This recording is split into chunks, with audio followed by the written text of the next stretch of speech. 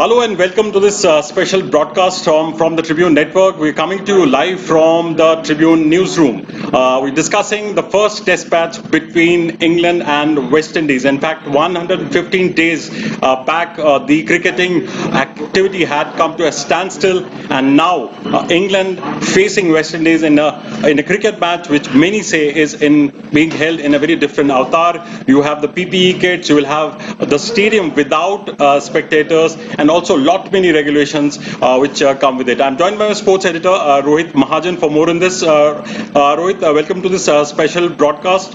First, tell us something about the new guidelines, the COVID guidelines when it comes to playing cricket. Of course, there are new guidelines. The most important being that the players won't be allowed to apply saliva to the ball.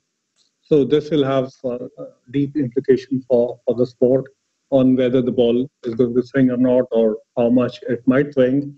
And then there's another very important new guideline, which is regarding replacement of players who show symptoms of COVID. So it has been allowed for the current season to substitute such players who show symptoms of COVID. So these are the two most important factors. Another is that neutral umpires will not be possible for this test match and this series and series in the immediate future because of restrictions on flying and traveling. So that is another huge difference. So these are the three major differences.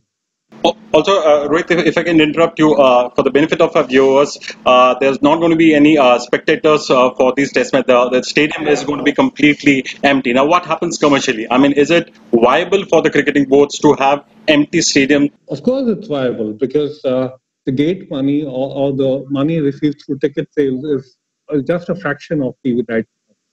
Just to give you an idea about the money which is actually involved in cricket. Now, 3,500 crore rupees in rupees and in pounds, a figure of 380 million pounds would have been lost to English board. The summer season has been wiped out completely.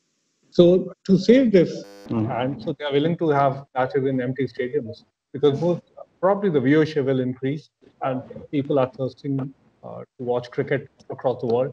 So West Indies is going to play test matches, and then of course Pakistan team is also there. So English board is hoping to swallow some money.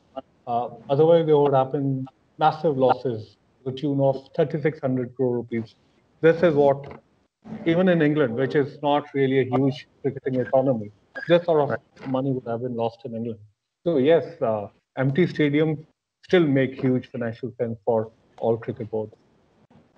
Also, something called a sanitization break. If I were to believe that there's going to be some kind of a sanitation break during the course of the test match.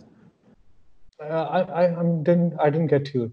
The sanitization breaks that they'll take right to the test match. Right through the series, yes. The ground has been completely sanitized. All the people who are working at the ground will be completely sanitized. Okay. So, with also many major tournaments coming up, the World Cup, T20 was supposed to come up, the IPL. What happens to those? Will this test, perhaps the experimentation which has been brought by ECB, they're trying to experiment that you can still have a cricket match possible with COVID guidelines on. Will this have some kind of impact on those future tournaments, like T20 World Cup or for that or IPL? Yeah, so I think the whole of the world is looking very carefully at these matches just to figure out how to organize matches during the pandemic, because it's very clear that this is probably going to last for some time, these conditions. So the world is watching, and as for the World Cup, that's going to be more difficult. And Australia has already said that it won't be possible to hold the World Cup. So the World Cup is definitely going to be delayed, postponed to next year. Though they haven't made a decision yet. They haven't announced a decision yet.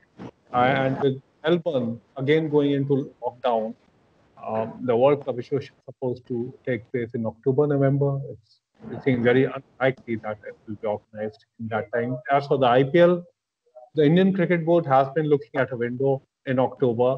That window of opportunity will be opened when the World Cup is actually postponed officially. So the Indian Cricket Board is hopeful of organizing the IPL at that time. But again, doing that in India is going to be extremely difficult because the number of cases is going to rise.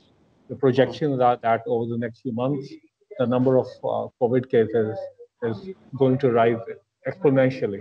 So the possibility of organizing the IPL seems fairly bleak in India. Um, and Sri Lanka So has also hinting at told. the IPL being moved out of India, Rohit? Yeah, that seems highly likely. That seems highly likely, and the possibility and the likelihood is that it will be an abbreviated tournament, and because of the travel restrictions, the number of players involved will be much lesser. So it won't be the same, but it's very likely that it will be held outside India. Right, Rohit. Thank you so much for those insights, and we'll keep on tracking this first test match being played under these COVID guidelines. We provide you all the updates on test match and also on the sporting arena. You can log on our website, tribunemedia.com, and also on our social media platforms like Twitter and Facebook. Meanwhile, thanks for watching.